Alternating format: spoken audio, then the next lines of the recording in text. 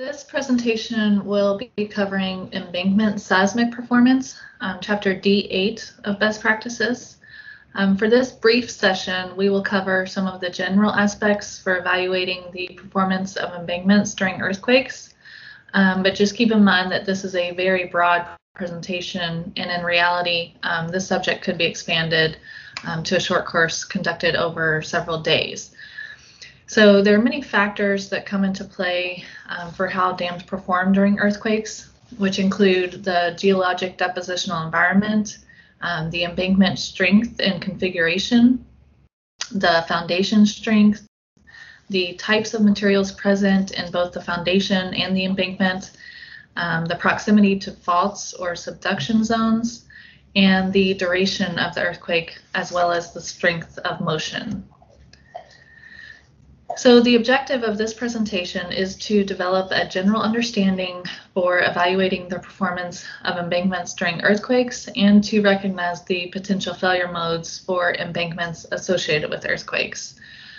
So the key concepts to take away from this presentation include the strength of the seismic load imposed and the amount of freeboard that's available. So for example, it would be hard to justify elevated risks for embankments that are dry or nearly dry most times of the year. And then also understanding liquefaction and what level of ground motion triggers liquefaction.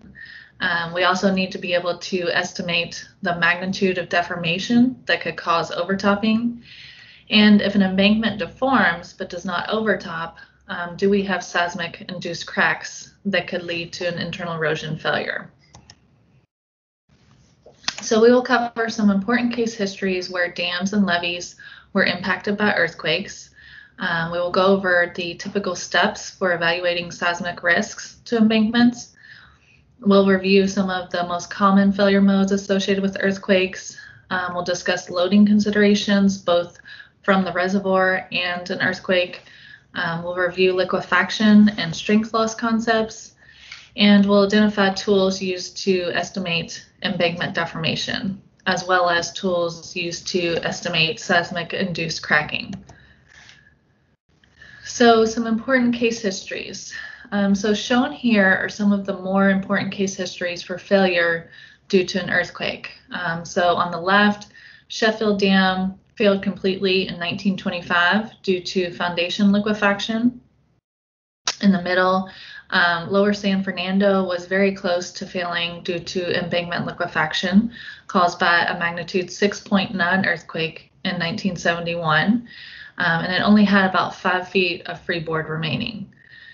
And then on the left, Fujinuma Dam failed in 2011 due to foundation liquefaction caused by the Tohoku magnitude 9.0 earthquake with ground accelerations around 0.3 G. And there were also several levees in Japan that either failed or were severely damaged. The USSD performance of dams during earthquakes, volumes 1 through 3, is also a good resource for additional information on their performance of embankments during earthquakes. And a key takeaway from our case histories is that only about 1.5% of historical failures of embankment dams have been attributed to earthquakes. So there's definitely a frequency component that plays a critical role. Okay, so steps for risk assessment.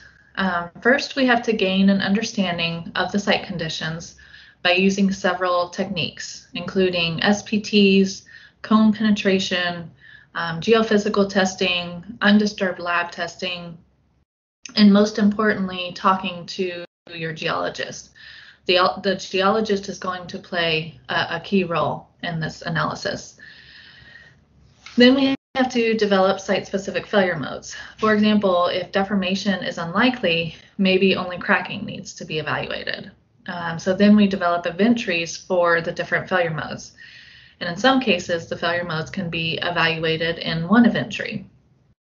Next, we develop or obtain site-specific loading conditions.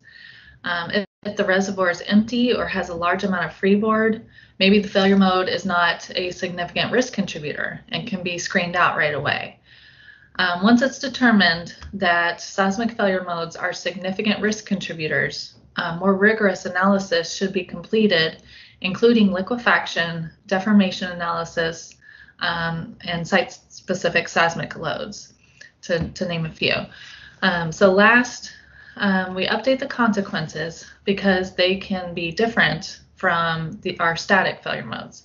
For example, overtopping due to an earthquake could be a very rapid failure with very little warning time available, unlike a flood overtopping event where warning time can be given well in advance. So next we'll review some of the common failure modes related to earthquake loading.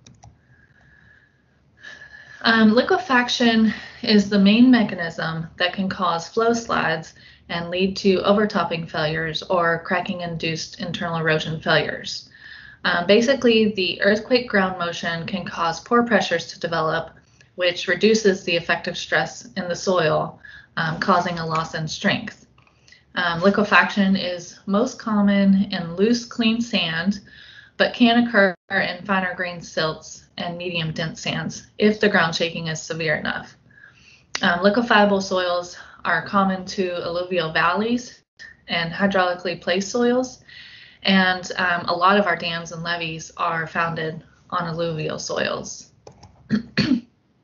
So strength loss in fine-grained soils is another mechanism that can cause severe deformation and cracking in embankments. Soft, normally consolidated clays with high moisture contents can be susceptible to strength loss. These soils are common to lacustrine, glacial lacustrine, and marine environments.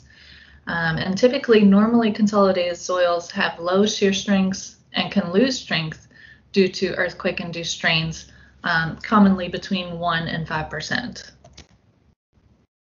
So here we have some typical failure modes associated with deformation and transverse cracking. So the figure in the upper right is commonly referred to a flow slide, where the deformation exceeds freeboard and leads to an overtopping failure, or if freeboard remains, it could lead to a crack-induced internal erosion failure. The figures in the middle reflect cracking-related failure where either the soft foundation compresses and causes cracking in the overlying embankment, or the loose outer shells pull away from the core, causing cracking and shorten seepage paths, and then eventually leading to an internal erosion failure. So at this point, we evaluate cracking similar to the concepts discussed in section D6 on internal erosion. Another common failure mode is the rupture of a fault beneath an embankment. So these are examples of earthquake fault rupture propagation through soil. So the figure on the left is illustrating the path of a reverse fault rupture or compressive movement through soil. The middle figure shows the path of a normal fault rupture, and the figure on the right shows the path of a strike-slip fault rupture. So we may also see cracking due to embedded or adjacent structures, such as at conduit contacts. Typically, these are located deep in the embankment, and thus cracks may close due to the confining pressures. But we also may see that at spillway wall contacts. Separation has been observed in these areas in some case histories, and typically the orientation is transverse. And we also see it at the concrete embankment wraparound sections. So this is similar behavior to the other structure contacts, but this path is typically more circuitous. So in addition, cracks can also develop where there are significant changes in slope in the foundation profile. So if the potential failure mode can't be screened out, then we perform the following for each selected earthquake and reservoir load combination. So this includes estimating the likelihood of liquefaction or cyclic softening, estimating the residual shear strength of the materials that may liquefy or may experience strength loss, and estimating the deformation of the embankment. If deformation is greater than freeboard, an overtopping failure can occur. If freeboard remains, then a crack-induced internal erosion failure can occur. And so all of these processes will be touched on in later slides. So then we complete the event tree similar to static potential failure modes. So for overtopping erosion, we assess the likelihood of failure for various steps of overtopping as described in chapter D3.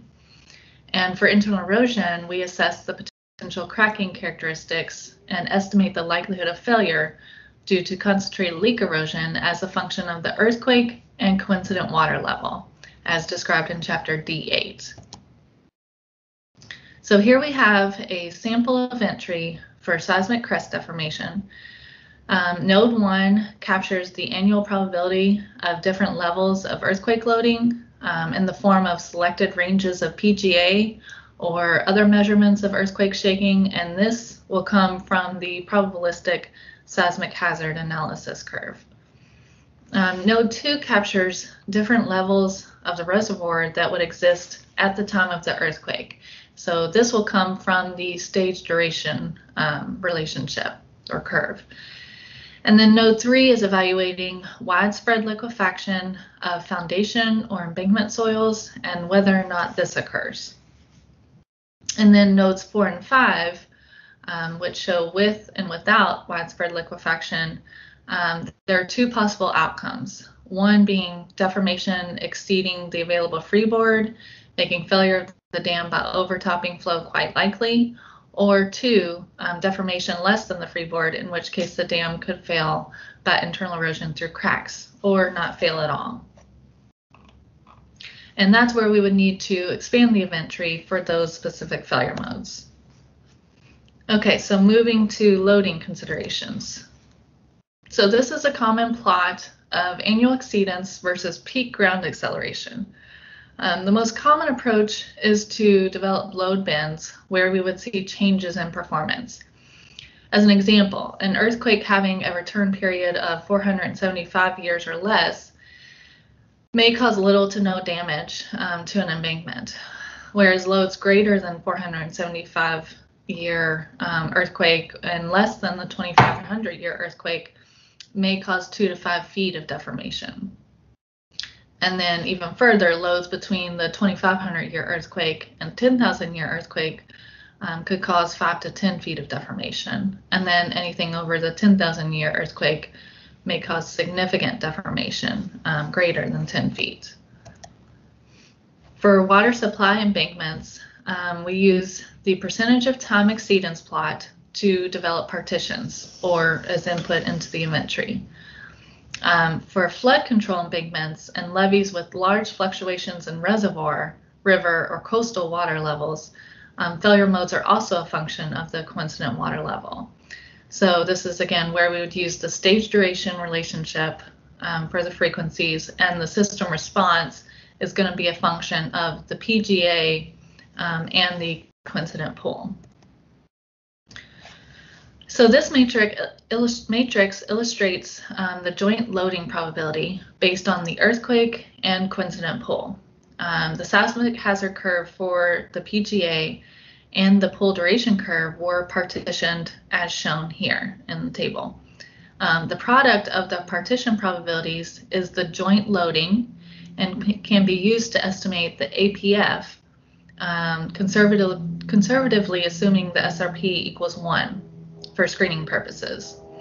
So a similar matrix can be generated for the product of the APF from this figure and incremental life loss for each reservoir partition to estimate the annualized life loss for screening purposes also. This matrix also illustrates that the system response probabilities for seismic potential failure modes are a function of both the earthquake and the coincident pool.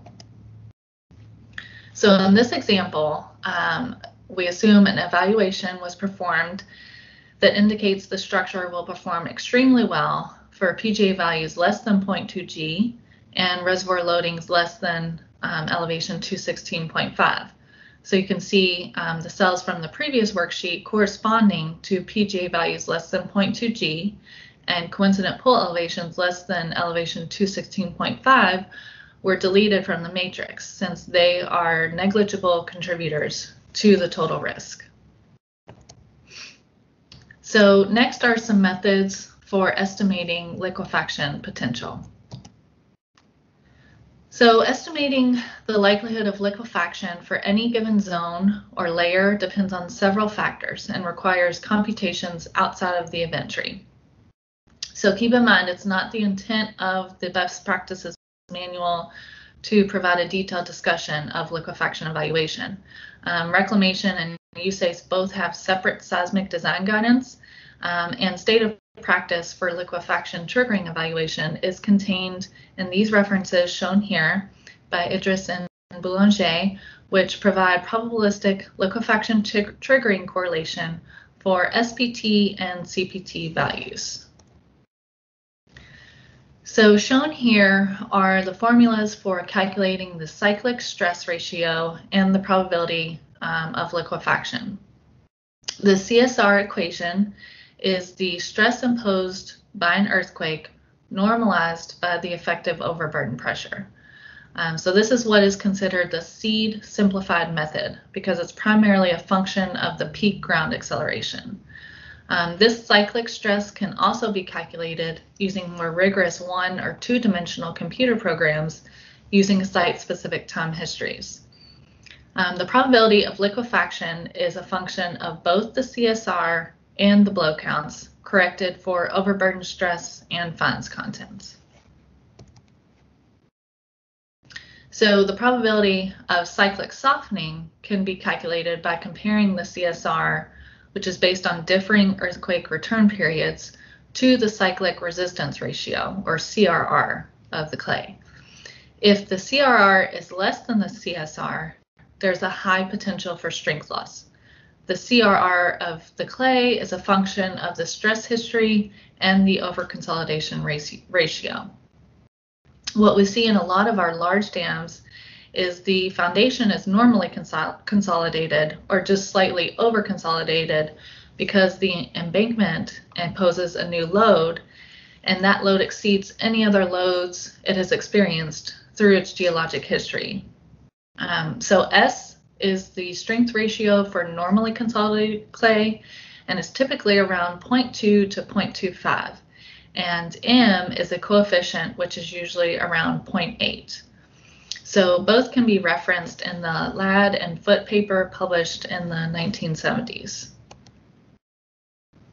So several empirical correlations have been published that correlate residual undrained shear strength of liquefied material with standard penetration test resistance. The most common relationships used in practice include Seed and Harder and Idris and Boulanger. The primary difference between the two is that the Seed and Harder relationship provides undrained shear strength as a function of blow count, but the Idris and Boulanger relationship provides the ratio of undrained shear strength to pre-earthquake vertical effective overburden stress. So within the very limited case history database, most instances of flow liquefaction have occurred at fairly shallow depths. In other words, with low effective overburden pressure, and none had an equivalent blow count value above 14. It's likely that the lack of embankment flow liquefaction cases for the medium to high blow count materials is related to the fact that high blow count materials are dilative, and the medium blow count materials, which may be initially contractive, become dilative with strain. So moving on to embankment deformation. If liquefaction does not occur, movements that occur within the dam body or foundation can still lead to deformations that exceed the available freeboard. Swaysgood examined case histories of seismic-induced settlement and mass deformation where the earthquake shaking causes embankments to settle. The incident database does not contain any cases with PGA greater than 0.7 G or normalized settlements greater than 5%. However, some incidents involving liquefaction were included in the database, such as Hebgen Dam, Upper San Fernando Dam, and Massaway Dam. Austrian Dam did not experience liquefaction, but had other issues like poor compaction and an existing landslide that was left in place in one of the abutments. So if these cases are excluded, the database does not contain any cases with normalized settlements greater than 1%. Newmark and other updates to the Newmark procedures shown here can also be used to estimate deformation of embankments. But these also should only be used for embankments and foundations with no liquefaction potential. Finite element or finite difference computer models are now commonly used to estimate deformation. Several parameters go into these models and are not always super intuitive. These include, but are not limited to, shear modulus, density, shear strength, pore pressure responses, small and large strain, strength degradation, and soil damping characteristics.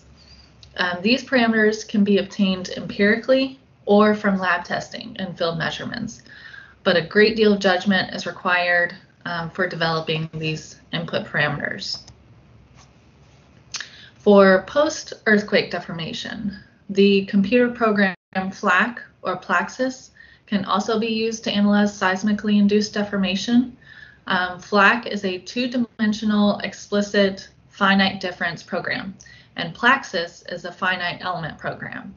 Many actual observations indicate that most of the deformation actually occurs after the shaking stops. This can be a much less complicated and sometimes more reliable analysis when compared to the issues of modeling the deformation during dynamic shaking.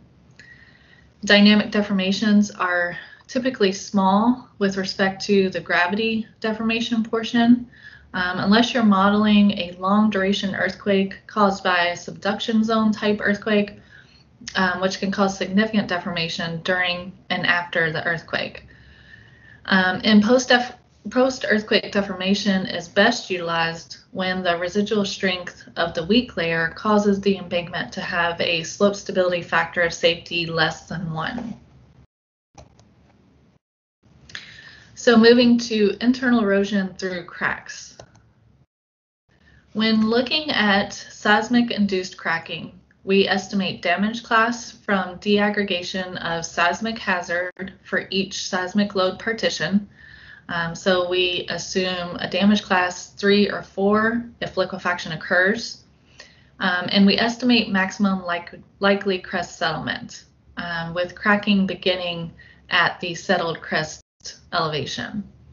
And then we estimate probability of transverse cracking. And we do this using expert elicitation and Fell et al. As a guide. We then estimate the maximum likely crack width at the crest using Fell et al. And we estimate the maximum likely crack depth. And then we estimate the probability of initiation, continuation, and progression of concentrated leak erosion for the various reservoir partitions. And this is detailed further in chapter D6 on internal erosion. So shown here are the charts and tables for estimating damage class and the probability of transverse cracking. There's also a table that isn't shown here that can be used to estimate the depth of cracking based on the width of cracking at the crest. So to recap some key issues to consider, what are the defensive measures of the dam? Are there filters to prevent or control internal erosion of the dam and its foundation? Are there zones of good drainage capacity? In other words, free draining rock fill? What's the embankment stability during and immediately after the earthquake? What are the earthquake-induced deformations and dam freeboard? What is the liquefaction potential of saturated sandy and silty soils and some gravels with a sand and silt matrix in the foundation and possibly in the embankment? And do we have cyclic softening potential of soft or sensitive clays in the foundation and possibly in the embankment?